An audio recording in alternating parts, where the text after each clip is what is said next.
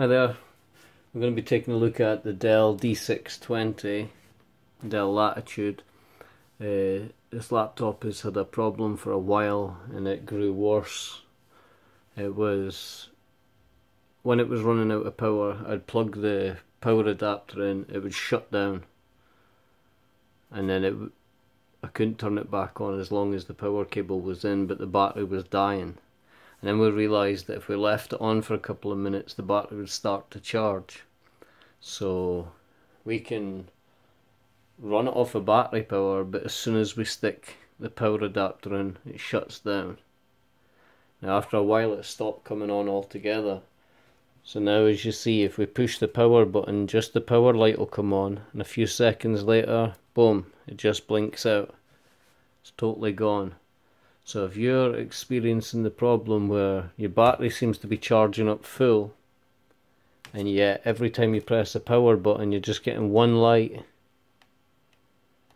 Now I tried everything, lots of different fixes, taking out the ROM cards, the memory cards, the battery, unplugging everything, holding the power down, putting everything back on again, all the usual stuff. But I did realise that as it stopped happening before, it was like longer. Like if I left the laptop for a day, it'd struggle to start, but if I left it for 2 or 3 days, it just wouldn't want to start at all. Well, I've realised that if I just keep pressing down on the power key, it's like eventually something gets jump started in the computer. And I've seen me doing this 60, 70 times. Just keep pressing the power button. The power button just blinks up on its own. There's no processor lighting up. Nothing at all. So you just keep pressing.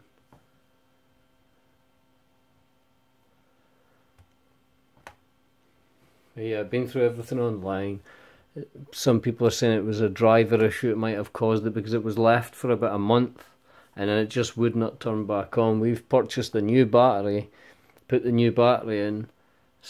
We eventually, after doing this all day, got it started up, put the power supply back in, and it just cut out again.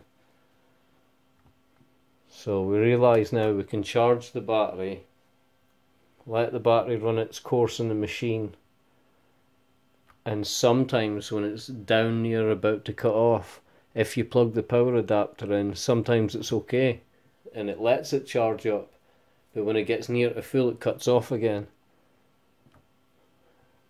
Yeah, this is all we're doing, just keep on pressing the power button. Sometimes I was like just touching the power button to put it on, other times I'm holding down just for a second or two before letting go, and it will come on. It's like it's being jump started. It's like something that's, its energy is being used, so while it's being stored it's draining away. But as you sit doing this, that eventually it builds up enough power. I don't know what could possibly be wrong with it, but I have noticed that when I was searching for my fault, lots of people were experiencing the same issue and nobody really had a cure for it, because hundreds of people were throwing random things in the air and I was trying them all, getting the same outcome every time. I did realise that, like when it starts up as well, you realise it'll boot, cut off. Next time we do it, it'll boot right up, get to the desktop, cut off, and then when we boot it up after that, it'll stay on. So every time it gets a little stage further. But if you've got really important stuff on your laptop that you want to try and get off, this is a good attempt to try, because otherwise you're going to be paying a mega bill in the shop. We were seeing about having this looked at, and people were saying like for £75 an hour, even if we were to go through the power supply, it's going to be costing you upwards of £300-400 just to have that looked at. And yeah, I ain't doing that on a 2006 laptop. But I'm telling you, this laptop was solid. Good laptop this. So if you've got one in working condition, kudos to you. Great little laptop. Yeah, this might take a while. I didn't want to be pausing it and then starting back up again saying, oh look, like magic, mine just came on. So I'm just showing you as it is, how it's done. So however long this is going to take. You might want to think about fast forwarding the video until you see a bit of change and then just backing up a little bit. But or if you're going through it like I am and actually testing yours and pressing the button as many times as I am and sticking at it. Remember, if possible, make sure your battery was fully charged, or at least has charge in it.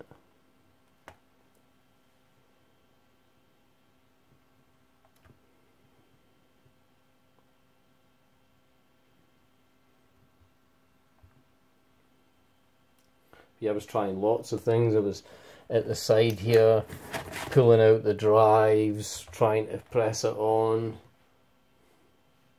Never really noticed any difference. Never come out. What I did notice a similarity with was sometimes I'd plug the power connector in, try and turn it on, it wouldn't come on. I'd pull it out, try and turn it on, and sometimes it would come on straight away. So I think it might be something to do with the power somewhere. But yeah, it wasn't used in a while. It's not had any. It's not running A10. It's running like A2 BIOS. I don't know if it'd make a difference. It's on Windows 7. That's another thing. It seemed to be everybody on Windows 7 that was experiencing the fault.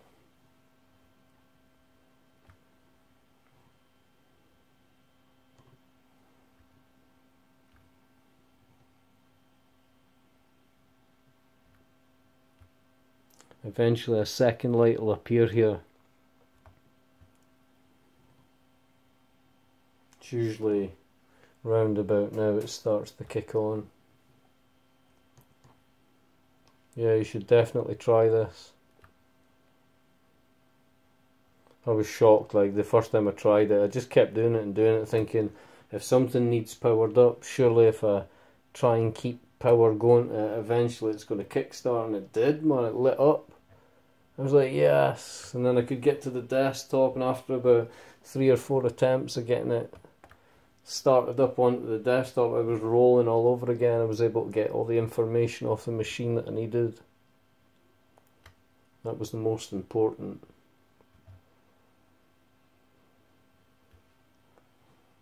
But I realise now that this machine's probably totally kaput.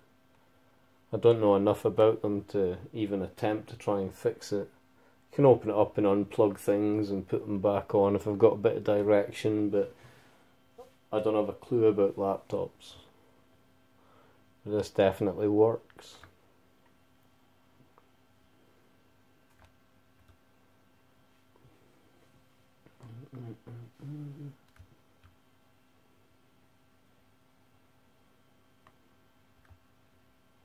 I'm usually lying down with it sitting on my stomach and just sitting with my finger on the button waiting for the light to go out and just press it, but yeah, this way is slightly more hard work.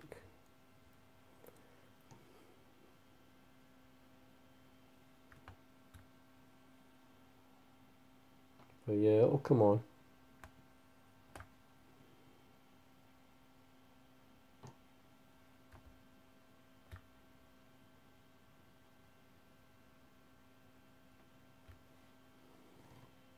Yeah, we bought another power pack for it. We bought another battery for it. And I split the battery pack that came out of this that we thought was faulty. Split it apart, and every single battery read the same, so they were all in good condition. So I kind of knew after I smashed the first battery pack that the batteries weren't the issue. The second battery pack went in, it wouldn't start up, pulled the power lead out, it hit the power button, bang, started up straight away. So we thought it was the power adapter and bought a new power adapter.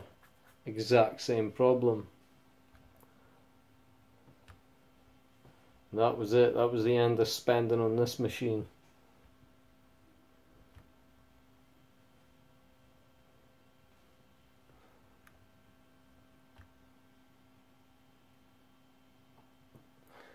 Yeah, it's trying to play hardball today.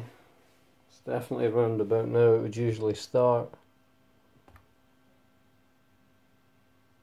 It has just been fully charged, and when it's fully charged it seems to have the issue. And when it's got next to no charge it sometimes accepts the power supply. And I've checked the battery management, checked all that, it's nothing to do with that.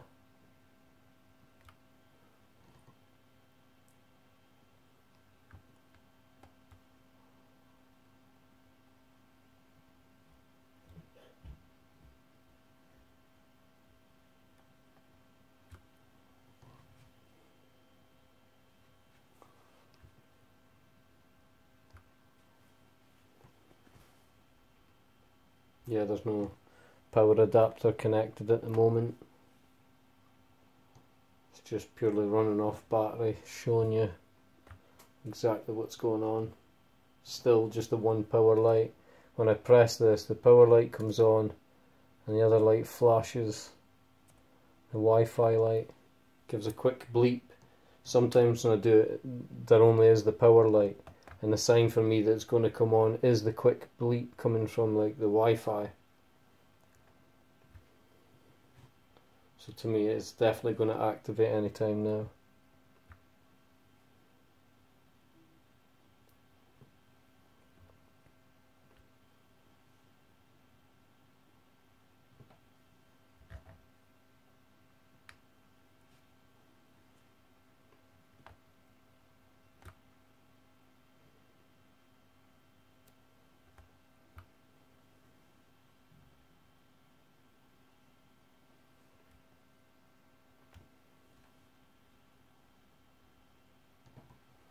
Yeah, just keep going.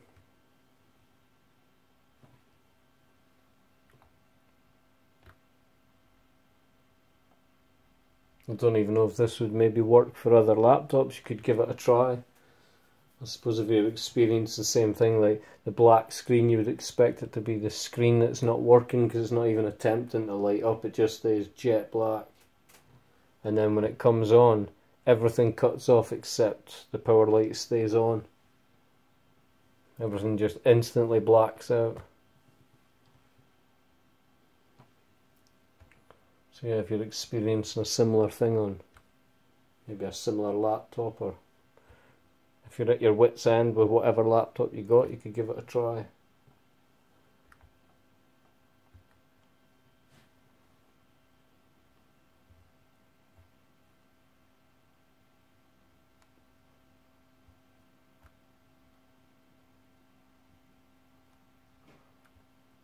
Just out of the blue, the second light will come on and you'll hear everything grinding. You'll be back in business.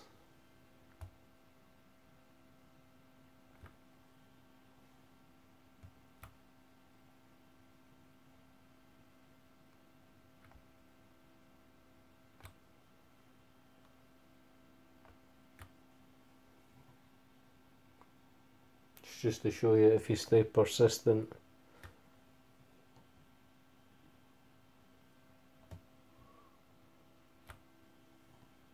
Either that or it'll go on for an hour and a half and I'll end up playing Rickrolling music at the end. Have faith. Use the force.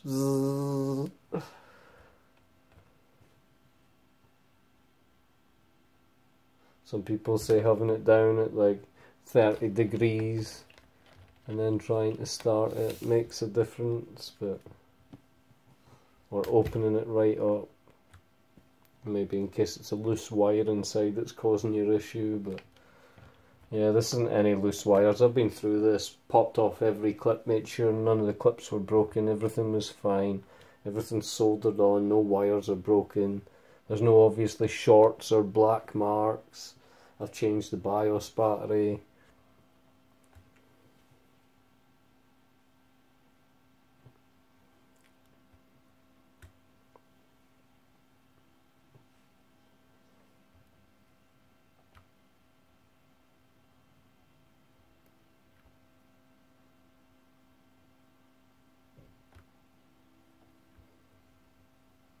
Don't even want to put it in fast forward so you don't think I've skipped past something I've done that you've maybe not done or not seen.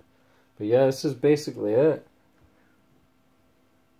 If I was you, I wouldn't even watch the rest of the video. You know what to do now. It's just basically sit and pressing that. It'll boot up, it'll probably shut down again. Quickly try and start it up. It should start up straight away again after that. And after about 3 or 4 attempts of it shutting down, you will be... There you go, look at that. It's just shut down. Right, so we quickly get it back on. Second lights came on again. There you go, it just shut down again. Back on, second light again. Shut down again. Now this is it coming on. It's like it's been priming and charging up. And it's shut down again. Only that time I had to turn it completely off. So we're looking, there we go, and there it's booting up. What are we on? 16 minutes odd. So there's to show you that if you stay persistent it will come on. Now this is probably going to shut down again before we actually get to the desktop screen. And then it will probably shut down again the next time I load it up. Well, yeah, it's just showing you that if you stay persistent, if you got that problem, you've maybe tried pressing it 100 times, or maybe 115 was what you needed to press it. I would advise anyone with any laptop that's struggling to even come on to give this a try. I personally feel like something inside's been drained and it needs a build up of power or static or whatever to get it going. But yeah, it came on. 17 minutes. Sorry about that, folks. It usually does start within like 7 minutes of repeatedly hitting it. I just go to start Windows normally. It'll shut down at some point here. I've done this about 100 times now. This is just how I start my laptop. But yeah, I really hope this helps somebody. Like, I mean, the other thing I could think of doing was holding the power button on a bit. Millions of people have tried doing it to their dodgy laptops. But this usually shuts down by now, but it's stayed on.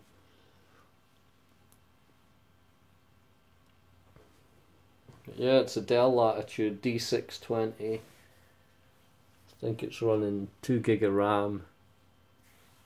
160 gig hard drive, I think. Windows 7. I started having issues. I stopped using it because I started using handheld devices, so it got kind of left behind. And obviously every time I turned it on it was just acting a bit strange. I'd done the updates, and recently it's came up, it's even saying like Windows 7 build 7601, this copy of Windows is not genuine. It says that now, and it even comes up in a minute. It'll come up a couple of boxes telling me it's not genuine. So some shady business going on at Microsoft. But yeah, it just shows it's logging up just now. Usually well shuts down before now.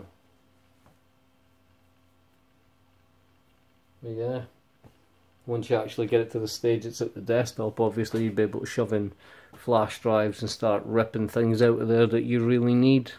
That was the big concern of it getting fixed, and you were willing to pay however much just to have somebody try and get the information out of it. We're all guilty of using our laptops as a photographic library, a little photograph bank, and then something goes wrong and you've got about 8 years worth of photographs all stored on a computer that you can't get back. Well guys, this is loaded up, it's pretty much there. Just think you should give this a try.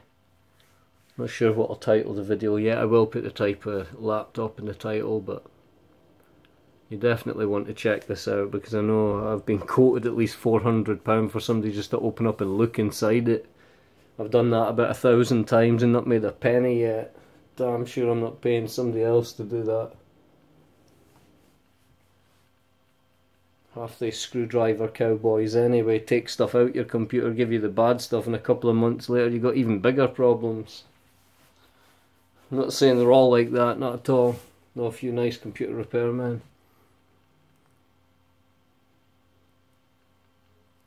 In fact, kids' granddad's one. But yeah, this one seems to have major issues. But yeah, this is this thing here. Windows is not genuine. Not true. Pure fiction. But I'm done. This laptop is giving up the ghost. So I'm going to look for a big upgrade. But yeah, there you go guys. It's totally uploaded. Better and quicker than I thought it would once it got there. But yeah, there you go. That is how you could possibly kickstart your laptop with power issues. And I'll just show you right now. In fact, I'll get the power supply.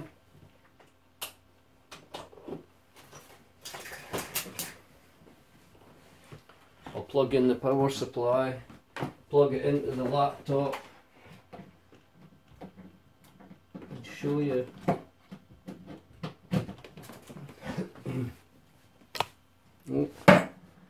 Oh dear. Right guys, you ready? This will be the end of the video, especially if everything goes bang. Now you see the power lights, you see all the files on the screen. 3, 2, 1. I just pushed the power supply in and it's just cut off. See? Push this power supply in where it was meant to be an instant shutdown. So there you go guys. If you want to get your Dell Latitude D620 or other laptop with power issues, that's something you could give a try. If it works for you, please do leave a comment, let me know. If it just makes one person happy and gets the information back, I'll be really chuffed. Thanks a lot guys and hope it helps. See you later.